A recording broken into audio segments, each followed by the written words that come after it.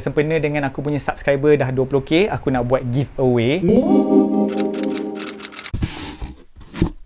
Hai guys, okay, hari ni adalah hari yang terakhir Ramadan untuk tahun ni. Okay, so maksudnya hari ni adalah hari terakhir untuk kita berpuasa. Pejam celik, kejap je dah nak habis Ramadan. Aku rasa tahun ni paling cepat masa berlalu masa kita berpuasa. Sebab seriously aku tak rasa langsung, kejap je tengok dah nak habis. So besok kita dah raya. Cakap pasal raya, sebenarnya tadi aku ada tolong ibu aku masak rendang. Okay, aku ada upload IG story. Kita orang buat rendang daging dan juga limpa. So masa aku tengah buat tu, sambil tu aku buat IG story.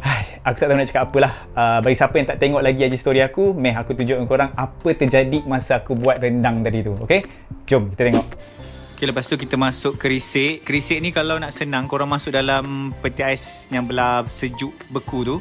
So nanti bila masuk, senang lah. Dia bersih. Bersih. Okay, macam mana korang tengok kan?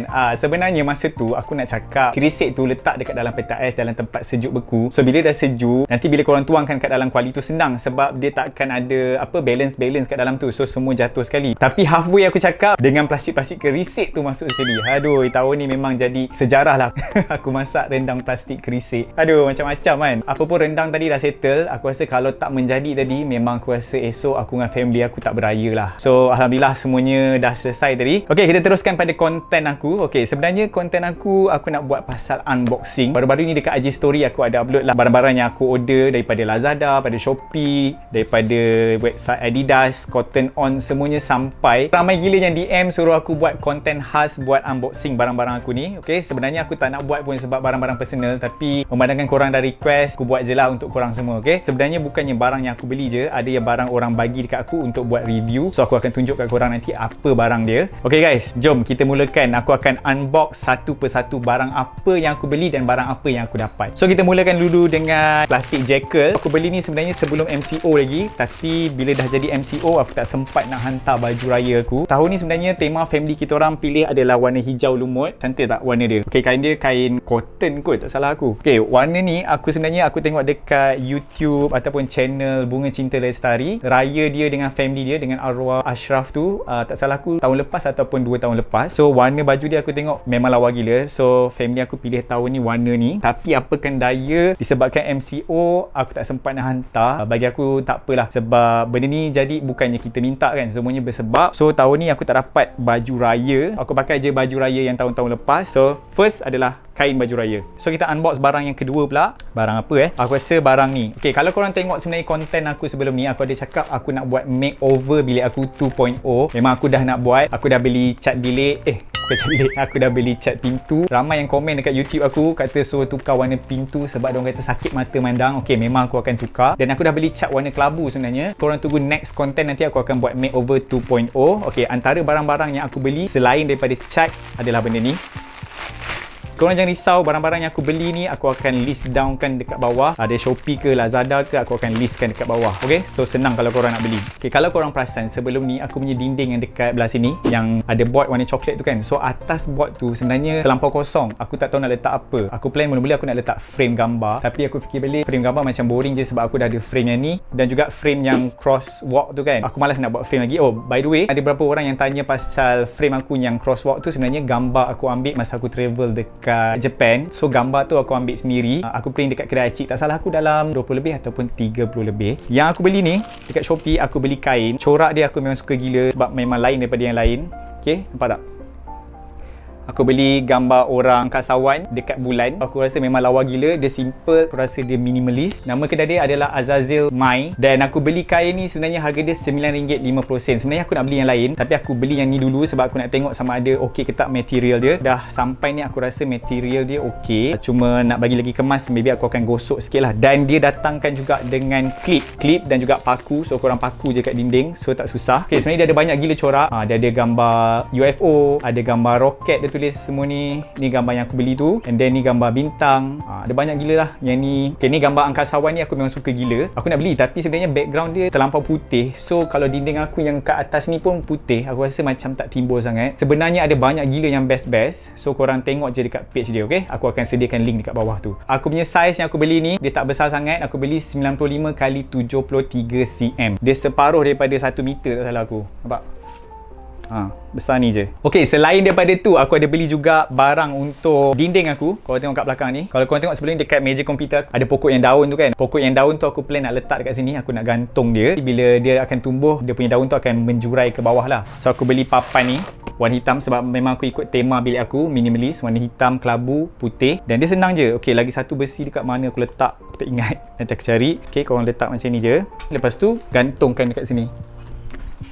So nanti atas tu aku akan letakkan aku punya pokok tu lah, dan daun akan menjurai jatuh ke bawah. Yang ni aku beli dekat Lazada, RM14.15. Okay, sebenarnya aku dah survey dah benda ni dekat Shopee ataupun kat Lazada, dekat akaun yang lain-lain. Okay, ada yang mahal dan ada aku tengok komen yang tak berkualiti. Aku tengok yang ni macam okay, so aku beli kat sini dan sampai pun memang okay gila, tak ada masalah. So tinggal aku nak pasang je nanti. Dia datang juga sekali dengan skru, so korang boleh drill je dekat dinding korang nanti. Okay, papan ni sebenarnya ada banyak colour. Dia ada warna putih, warna hitam dan juga warna coklat, tak salah aku. Tapi aku lebih suka yang warna hitam sebab kena dengan tema warna bilik aku ni. Aku harap korang tak boring tengok aku unboxing ni. Harap korang enjoy. Okay, barang ni daripada Honda. Okay, barang ni hari tu aku pergi servis kereta. Lepas balik servis tu, dia tanya feedback lah macam mana servis, okay ke tak. So aku jawab soalan. Sebenarnya sebelum ni aku pernah jawab juga tapi aku tak dapat apa-apa. Tapi kali ni aku dapat pula. Tapi aku lupa apa benda aku minta hari tu. Oh, okay, baru aku ingat. Aku minta dia botol air. Okay, dalam banyak-banyak pilihan hari tu, botol air je yang lawa. Okay, memang lawa gila. Korang tengok warna merah, transparent. Kebetulan pula minggu depan dah tak puasa kan, so bolehlah aku letak botol ni dekat dalam kereta. Dan aku rasa botol air ni unik gila. Ini ada barang percuma daripada Honda. Mesti korang tak sabar nak tengok aku unbox Adidas kan. Yang tu korang tunggu dulu. Macam biasa, part yang best kita tunggu akhir sekali. Okay, aku dapat packaging ni daripada seseorang. Dia DM aku dekat IG. Dia kata nak bagi aku makanan daripada Kuantan, Pahang. Okay, tak salah aku, dia kata dengan aku makanan ni sesuai untuk travel. Okay, nama dia nasi umi. Depan ni dia tulis ready to eat. So memang sesuai untuk travel lah sebab dia sediakan dalam kotak. Dan cara nak buat dia, just letak dekat dalam microwave selama 1 minit. Ataupun korang boleh guna air panas yang mendidih. Korang rendamkan dalam masa 3 ataupun 5 minit. Ada nasi, dalam ni aku rasa lauk lah. Oh, dekat sini ada tulis gulai ayam. So dalam ni adalah gulai ayam dan juga sambal. So makanan ni lebih kurang macam kita beli Ibrahim untuk travel semua tu. So ni adalah brand baru yang aku dengar. Sedap ke tak, aku akan post dekat IG story nanti. Okay, aku sendiri unboxing pun aku rasa penat gila. Yelah bulan puasa kan. Okay, apa lagi barang korang tengok tak hari tu aku punya story, aku buat unboxing casing phone. Okay, Castify. Tapi kali ni aku dapat brand lain pula. Kalau korang pernah dengar, nama dia Rhino Shield. Sebelum ni aku pernah guna dekat aku punya Apple Watch, dan sekarang tiba-tiba dia offer kat aku untuk bagi casing phone. Sebenarnya Rhino Shield ni aku tak nak buka awal. Aku nak buka time aku nak buat unboxing nanti. Aku nak buat konten khas pasal Rhino Shield ni sebab aku nak tengok surprise cantik ke tak casing tu. Dan aku akan tunjuk korang kemudian. Aku tunjuk macam ni je lah. Diorang bagi dekat aku casing iPhone 11 Pro dan juga iPhone SE. Rhino Shield ni kalau korang nak tahu sebenarnya dia lain daripada yang lain. So korang tunggukan dekat next content. Aku akan tunjuk design apa yang aku pilih. Okay, ni adalah barang untuk aku buat review. Aku dapat mikrofon daripada Komika. Okay, nama brand dia Komika. Aku akan buat unboxing dan konten khas aku try mikrofon ni. Yang ni sebenarnya adalah wireless mic. Dia sesuai untuk kamera dan juga telefon. Bagi siapa yang nak buat vlog, korang nak tengok hasil mikrofon ni okey ke tak, so korang tunggu next content. Aku akan tunjukkan sama ada best ke tidak mikrofon ni. Okay, okay, ni dah. Oh, aku dapat daripada member aku running sock. Okay, dia sesuai untuk running, jogging dan juga marathon. Okay, yang ni sebenarnya adalah business member aku. Dia ada buka kedai dekat G Tower, Menara G Tower. So korang boleh pergi dekat sana kalau korang nak beli. Bagi siapa yang selalu running, jogging ataupun siapa yang ada join marathon tu, so korang boleh pergi dekat kedai dia. Kalau korang nak tahu, sebenarnya sebelum ni kaki aku pernah patah ankle. So dia kata stokin ni sesuai dengan aku. Wow, dia punya packaging memang lawa gila. So dalam ni dia punya stokin tu lah. Ni stokin dia, warna merah. So nanti aku akan bagi review dekat IG story. Korang tengok je aku punya IG story. Okay, kita pergi ke seterusnya pula. Memandangkan sebelum ni kan MCO, so korang tak boleh nak pergi mana-mana. Aku pun memang dah lama gila tak exercise, tak workout. Gym pun dah tak boleh pergi. Dekat rumah pun aku beli band tapi aku tak guna. So memang malas gila. Dekat rumah ni exercise dia sebenarnya malas gila. So badan aku dah naik, perut pun sebenarnya dah naik. So aku beli baju online. Aku beli dekat Cotton On. Okay, ni pun salah satu Cotton On aku beli sekali. Baju Captain Planet. Bagi siapa yang lahir pada zaman-zaman zaman ni, okay, dia adalah zaman-zaman aku. Dulu memang famous gila kartun ni, Captain Planet. Memang best gila cerita dia. Maybe korang boleh try tengok dekat Google. Okay, so aku beli juga yang lain. Yang ni pun Captain Planet. Dia punya logo kat sini simple je, tapi dekat belakang dia, belakang dia yang lawa. Okay, and then aku ada beli juga t-shirt. Dia punya logo Coca-Cola. Aku suka design-design macam ni, dia nampak macam vintage sikit. Dan last kali aku beli baju kosong, baju plain je. Aku beli baju loose fit. Biasalah badan dah naik kan, so kenalah beli baju loose fit. Aku rasa masa yang korang tunggu-tunggu, masa untuk aku unbox kasut Adidas aku. Okay, korang jangan judge aku pasal kasut Adidas ni kenapa sampai 3 aku beli. Korang kena tengok dulu kenapa aku beli sampai 3. Yang ni ke aku beli yang first? Sekejap kita tengok dulu takut salah. Okay, betul. Cerita dia macam ni. Okay, masa dekat Twitter hari tu, ada orang viralkan Adidas ada buat sales online. Dia punya discount tu 30 tambah 20%. Macam tu lah lebih kurang, aku dah lupa. So, aku dah last minute baru buka website tu. Aku tengok banyak size yang dah habis. So, aku duk fikir nak beli tak nak. Dan masa tu korang bayangkan, bila harga dah buat macam tu, orang ramai akan berebut untuk beli Ultraboost. Sebab Adidas Ultraboost tu sebenarnya harga dia mahal, dalam 780 macam tu lah. Aku tak sempat nak beli. Aku dah letak satu kasut ni saiz 9.5 dekat kad. Dan bila aku nak bayar, tiba-tiba kasut tu hilang. Aku memang menyirap gila, tak dapat nak beli. Pujuk hati tu, aku belilah kasut lain. Tapi aku beli kasut casual. Aku tak beli Ultraboost. ZX Torsion, macam tu lah bunyi dia. Sorry lah kalau salah sebut. Okay, aku plan untuk bawa pergi jalan ke, bawa pergi kerja ke. Okay, ni kasut dia. Okay, korang tengok ni depan dia. Dan yang ni bahagian tepi dia. And then ni tapak dia. So, aku rasa kasut ni memang nampak vintage. Simple lah, bagi aku simple. So, aku boleh bawa pergi office, boleh pakai untuk bawa pergi jalan ke. Harga kasut ni, aku beli lepas sale. Harga dia RM209.50. Bagi aku lawa lah. Aku tak tahulah korang punya pilihan macam mana. Okay, aku ni bukan jenis yang suka ambil kasut hypebeast semua tu. Aku bukan jenis macam tu. Sampai harga RM2,000 lebih, aku bukan macam tu. Sebab bagi aku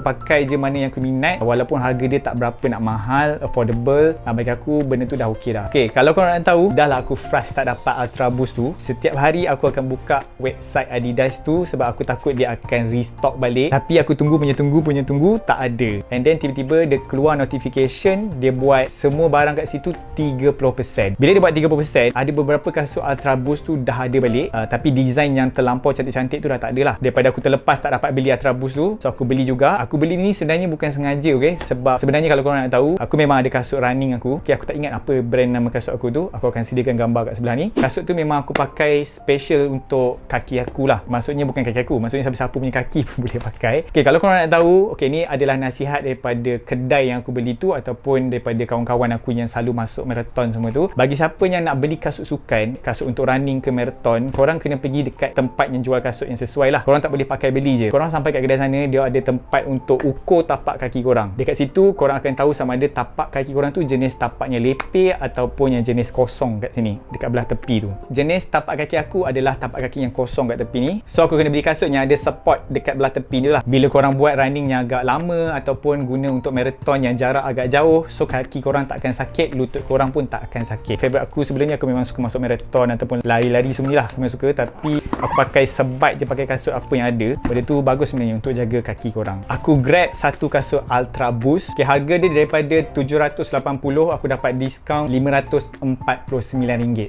Aku pilih yang ni, Ultraboost 19. Okay guys, ni dia kasut yang aku pilih tu. Warna putih, dengan kat sini ada warna hitam dan juga warna oranye. Macam aku cakap dengan korang tadi, aku dah pernah patah ankle. So, aku nak kasut yang sesuai dengan kaki aku. Memang ramai gila orang yang gilakan kasut Ultraboost ni. Dia memang sangat comfort bila korang pakai tu. Tapi untuk Ultraboost 19 ni, dia kata boleh pakai ikut saiz apa yang kita pakai sekarang. So, aku ambil je sama dengan 9.5. Dan specialnya kasut ni sebab aku cakap dengan korang, tepi dia ni memang korang akan rasa selesa bila korang jalan ataupun running. Dia punya tapak kaki ni adalah Continental. Continental tu korang tahu kan, sebenarnya dia buat tayar kereta tu. Sekarang dia ada gunakan untuk buat tapak kasut. So, dia memang sangat-sangat grip bila korang guna untuk running lah. Beralih pula dekat kasut yang lagi satu.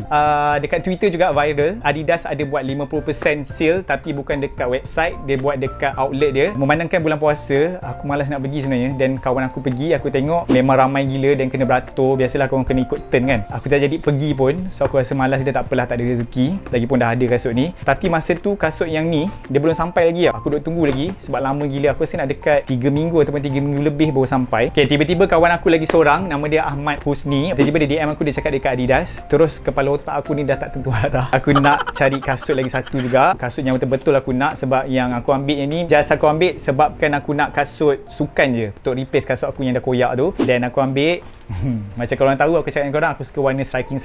Dan aku ambil warna ni, warna orange dan juga hitam, Ultraboost 20 yang latest punya. Harga dia 780 tapi 50%. So aku dapatlah diskaun sampai 50%. Kalau nak bandingkan dengan Ultraboost 19, dia punya tepi tu lain sikit. Tapi kali ni aku ambil size dia untuk selamat, aku ambil tambah 5. So aku jadikan dia 10. Saiz kasut aku daripada 9.5 UK, aku ambil 10. So aku harap dah terjawab lah kenapa aku beli sampai 3 kasut. Nasihat aku satu je, kalau korang nak beli kasut ataupun korang nak beli sesuatu tu, better korang dapatkan apa yang korang nak tu, daripada korang beli yang korang macam okey-okey je, ataupun korang rasa macam alah beli je lah. Benda tu sebenarnya hati korang still takkan puas hati lagi. So aku nasihatkan dekat korang, better korang dapatkan barang yang korang nak tu sampai dapat. Jangan beli sebab macam just untuk okey-okey lah. Alright, aku nak minta advice kat korang. Bagi siapa yang pernah patah kaki ke, patah tangan ke, korang ada tips tak macam mana nak hilangkan rasa sakit tu? Okay, sebenarnya kaki aku ni sampai sekarang dia akan rasa sakit bila aku lepas bangun tidur ataupun tengah tidur, berjalan banyak ke ataupun berdiri lama, dia akan sakit. Sebenarnya doktor dah cakap dah, walaupun dah sembuh, tulang dah bercantum, dia tak akan fully recover macam dulu balik. Dia tak akan 100% macam dulu balik. Maybe korang boleh bagi advice, so aku boleh try advice korang tu. Alright, terima kasih banyak-banyak. Last sekali aku nak bagi tahu kat korang, okay, macam korang tengok dekat IG story aku, sempena dengan aku punya subscriber dah 20k, aku nak buat giveaway. Aku tak adalah nak buat giveaway kasut-kasut aku ni, itu nanti dulu. Maybe insyaAllah itu time 50k subscriber ke 100k ke, yang tu aku akan bagi giveaway yang lagi best lah. Alright, untuk giveaway kali ni aku ada buat dekat IG story, aku ada cakap dengan korang kalau aku nak buat satu kelainan. So aku nak korang hantar video dan ramai yang kata nak. Ini adalah peluang korang. Okay, aku nak korang sama-sama support aku untuk giveaway ni, untuk korang menang. Video yang korang hantar tu nanti insyaAllah aku akan compilekan, aku akan letak dalam satu konten. Aku akan buat konten untuk 20k subscriber giveaway. Aku nak korang buat video, tak kisahlah daripada YouTube channel ke, ataupun daripada IG story ke, dekat Instagram ke, dekat mana-mana je korang guna je kreatif korang tu untuk buat video tu. Video bertemakan apa? Aku nak korang buat video tiru gaya Odi. Itu aku nak korang buat, video tiru gaya Odi. So tak kisahlah macam korang pernah tengok aku buat unboxing ke, buat tutorial ke, tiru gaya aku. Tak kisahlah korang buat parody ke, apa benda korang buat je. Okay, korang tag aku. Kalau korang malu, korang send dekat email aku akan bagi tahu email aku kat bawah nanti. Ataupun korang tag aku dekat Instagram account, ataupun korang boleh hantar dekat DM Instagram. Tak kisah, video tu kalau korang nak buat panjang, buat. Kalau tak panjang pun, bawah daripada 1 minit pun aku tak kisah. Okay, 15 saat pun aku tak kisah. Korang buat je, korang hantar kat aku. Sekreatif mana yang korang boleh buat, korang buat. Pemenangnya dalam 5 orang. Tapi kalau ramai yang participate, insyaAllah aku akan bagi lebih daripada tu. Untuk yang first 20k subscriber ni, mungkin bagi korang hadiah dia biasa-biasa, tapi bagi aku benda ni adalah luar biasa. Kalau korang ada follow juga aku dekat Twitter, bila aku post aku dah dapat 20k subscriber, okay, ramai yang suruh aku buat giveaway KFC. Okay, sebab apa KFC? Okay, kalau korang nak tahu, sebenarnya aku memang hantu gila dengan KFC. Okay, memang hantu gila-gila dengan KFC. Memang tak boleh dengar perkataan KFC pun. Even masa lunch dekat office pun, kalau member aku ajak pergi makan KFC pun, aku rela je makan. Kalau tiap-tiap hari pun aku tak kisah. Okay, so aku memang hantu gila dengan KFC. Disebabkan aku terlampau suka dengan KFC, aku akan buat giveaway KFC. Bagi siapa video yang sangat kreatif, kot dia ada buat kelakar ke, yang paling best ke, aku akan pilih 5 orang tu.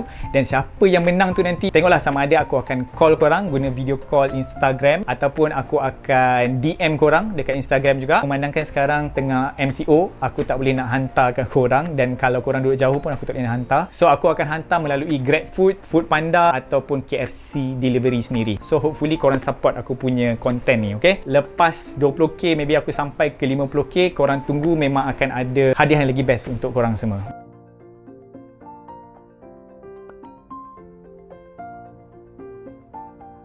Okay, terima kasih banyak-banyak dekat korang yang support aku punya channel ni, dan aku harap konten aku unboxing ni aku dah tunaikan hajat korang. Untuk korang yang DM aku suruh aku buat unboxing juga, okay, aku dah buat. So harap korang suka dengan konten ni. Memandangkan besok dah nak raya, aku nak ucapkan kat korang selamat hari raya, maaf zahir dan batin. Okay, mohon maaf salah silap sebelum ni aku ada buat konten yang tak best ke, aku ada terkasar bahasa dekat IG story ke, semua tu korang maafkan aku. Dan bagi siapa yang maybe ada tersalah cakap ke dekat aku punya YouTube channel ke, dekat diri aku sendiri, InsyaAllah aku akan sentiasa maafkan korang. Jangan lupa subscribe, follow dan sharekan aku punya YouTube channel ni, dan jangan lupa juga follow aku dekat Instagram account. Selamat Hari Raya dan kita jumpa lagi dekat next vlog. Bye. Assalamualaikum.